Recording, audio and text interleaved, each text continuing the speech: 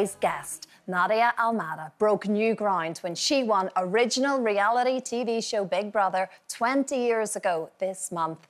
Her unforgettable winning moment gave the show its biggest audience ever, and she was on the front pages of all the papers, all the magazines wanted her on their cover, and she found herself headline news.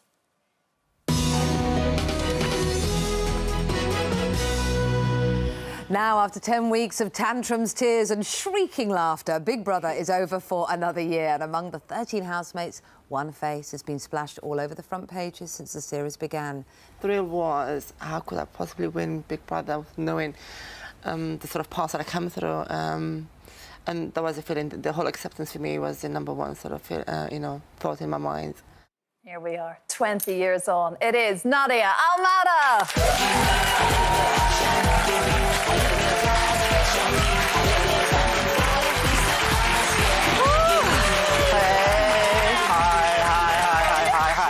Hi, just gonna sit down. It's extraordinary looking back.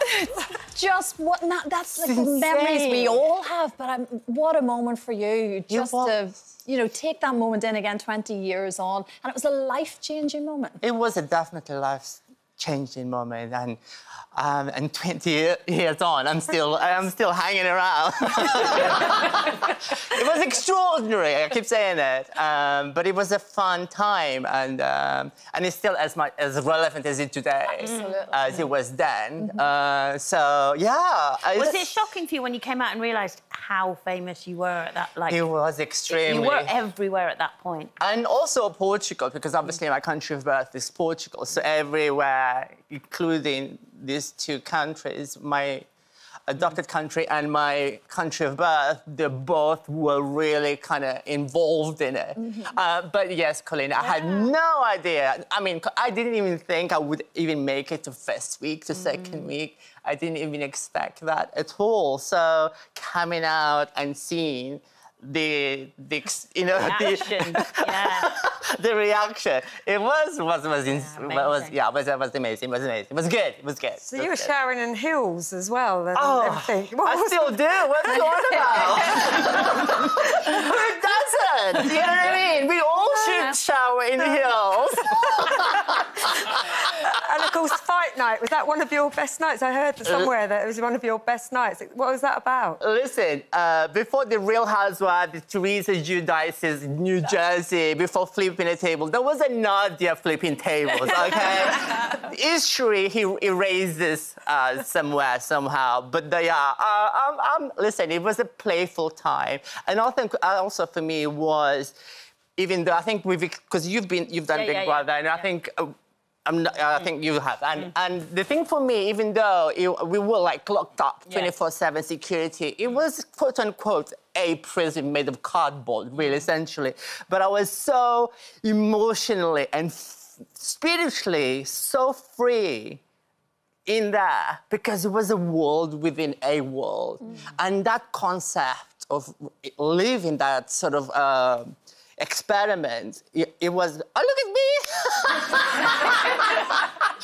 It was very, very, very. For me, it was very liberating, and I never felt free, emotionally and spiritually. And actually, looking at those pictures, I have to say I need to profusely apologise to her for fat-shaming her, for objectifying her, for kind of mistreating her.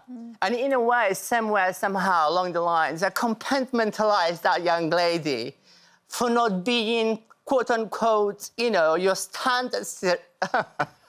Nadia. You know what I mean? And I need to apologise to her. And I know I'm talking to me, really. And I'm sorry for doing that to Nadia, really, because, it was a special moment, and somehow, somewhere along the lines, I had to put her in the attic or in the basement somewhere, lock her around. I don't think I even wrapped her in a beautiful, cushiony, it was just like, I need to But anyway, I think it comes from experience and maturity as well as we grow, with, as a midlifer, 20 years on, I have to embrace a different strength in me, and I embrace it, and I feel better for it. Sorry. Nadia, Thank you. talking about acceptance and embracing, why was it that you requested for your gender identity not to be revealed to your housemates? And if you went in now, would you do the same? Yes, I would do the same, and it's nobody's business, really.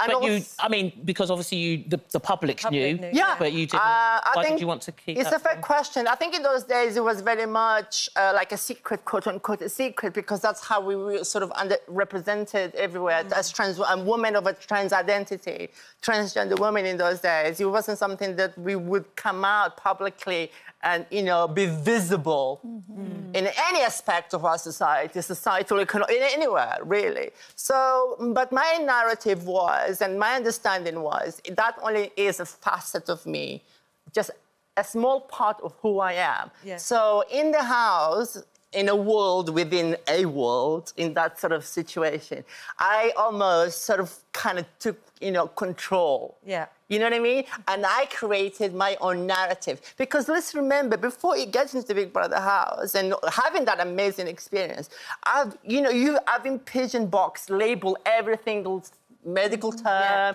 you know, all the other sort of, you know, derogative terms and things like that. So I just wanted to be that young lady. Yeah, well, she should be. Yeah, that young woman, you know, fuller than life. Which you definitely were. At times, you know. You say that was 20 years ago, and do you think we've progressed or regressed when it comes to the transgender subject? Yeah. And also, you know, you're so positive about being a role model for the community. I think from coming out of the show, I sort of became this breakthrough sort of representation, the first point of reference for many trans people out there. And it was an important conversation to have. The answer to your question, I think it's very toxic at the moment. It's very what's the word? Political, yes, it is. There's a lot of discord, and it's almost like one-sided and not, you know, in conversation, in dialogue.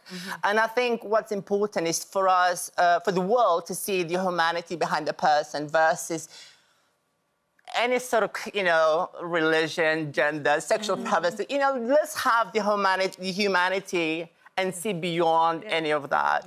And stop dissecting and segregating or even separate us as women in the aspect that, you know, the chromosomes, the science, the biological things, all of those things are so, like, at the time, we didn't even have that understanding. No. But now that seems to be a way forward to kind of separate us, you know, equally. For living their life. Yeah, for living their life, especially freely. within the, as a woman of trans identity, I am a feminist. And I feel like sometimes I'm scared to say that because it's almost like contradicting, but I am not. I am truly pro-autonomy and freedom of and equally societal, economical rights as men. And so, yeah, I think it's a very toxic situation, and I'm certain... You're doing some great work.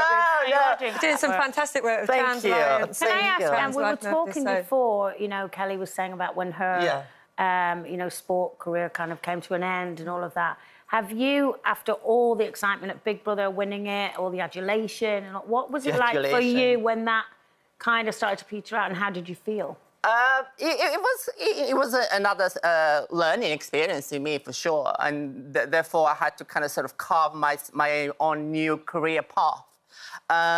Because believe you me, no one knocks on your door. You have to go out there and do it for yourselves. So I kind of did this very kind of business-like sort of kind of mentality, which was a SWOT analysis, which is your strengths, weaknesses. That's so stupid. So I was like, okay, what do I like? I like fashion, I like beauty, I like, you know, that sort of kind of industry. So I thought, okay, listen, let's do hairdressing. So I kind of carved my career around that. And I trained for one of the biggest houses in the UK, one of the most international renowned names, Sassoon. And at the end of it, not even expecting anything back, I got to be contracted and work for them, you know what I mean? And going from going into a salon also as being an educator within such a prestigious, you know, establishment. So yeah, answer to your question, I don't know. You have to make what you have to wear. Yeah. We're both at 20 years. We're both hanging in there, so let's do it. Absolutely. Nadia, one of the best loved housemates of all time, ladies and gentlemen. Nadia Almada, thank you.